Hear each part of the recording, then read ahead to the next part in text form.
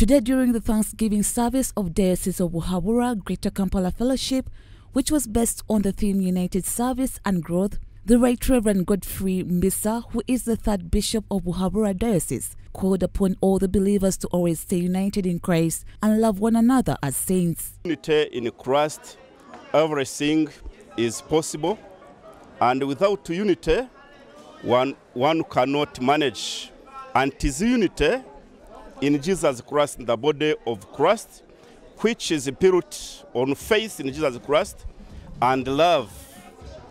We have to love one another, and we have to unite in Jesus Christ because it's one body. Although we have different gifts, but we serve the same Lord. Although we have the different interests, we have the same Lord.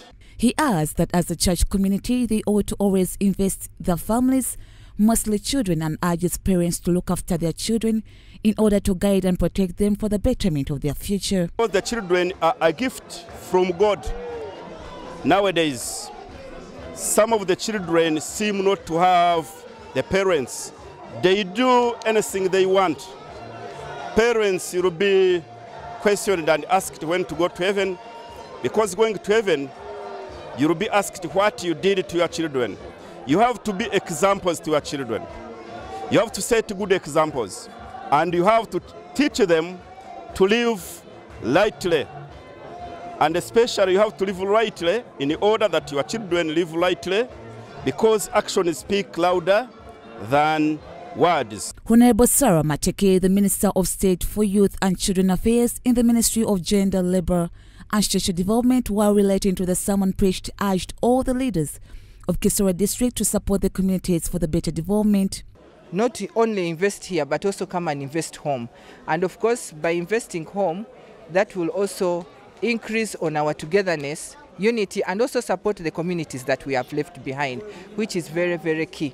And that's why we are here. And of course, we want to thank him that his first sermon is talking about unity and loving one another, and knowing that whatever that we are doing, at one day we shall leave it here. So we should work knowing that there are people we are going to leave behind, especially when you're a leader in every position. If you're in your home, if you're where, it's said that one day you will leave. So what name, what are you leaving behind that people will remember you about? She calls on parents to educate their children through taking them to affordable schools, that they can manage to pay for their children, not as a competition. He gave us his clear background, how he started from a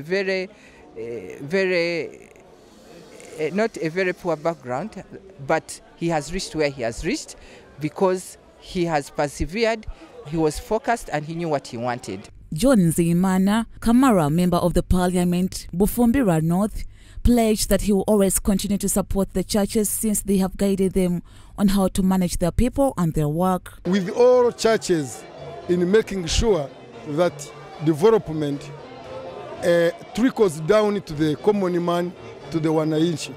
He empowers the Kisoro District members of Parliament to work together in order to develop the country. When leaders are not united, of course, many things go wrong. This is why I call upon the leaders to work together, mostly leaders from Kisoro, starting with the MPs, up to even LC1 chairman. We need to work together, and we plan for our people very well, because once we are not united, then we can plan for even for the district and the country. The believers of Muhabura are ensuring that they contribute towards the construction of the new cathedral, which is yet to be completed. Story compiled by Rita Nandera, Brinko Ategeka for Church of Uganda Family TV, News at 8.